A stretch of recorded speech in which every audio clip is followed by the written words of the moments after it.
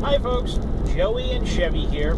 Just about 6 o'clock at night here on March the 7th, 2015. And we are headed back from our photographing of the shot of the day.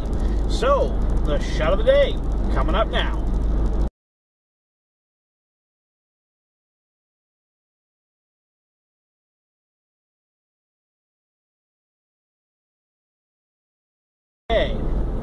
Now, I'm not sure how many people are aware of it, but Maine has a law on the books that if a vehicle is registered as an antique, you can find and attach a set of license plates for the year of the vehicle to the vehicle as long as you keep the other plates in the vehicle.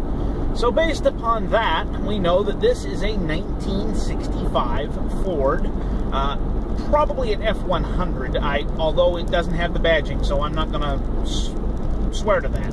But it appears to be in the middle of either a restoration or perhaps a hot rodding, not really sure. But found it along Route 2 in Canaan, Maine today.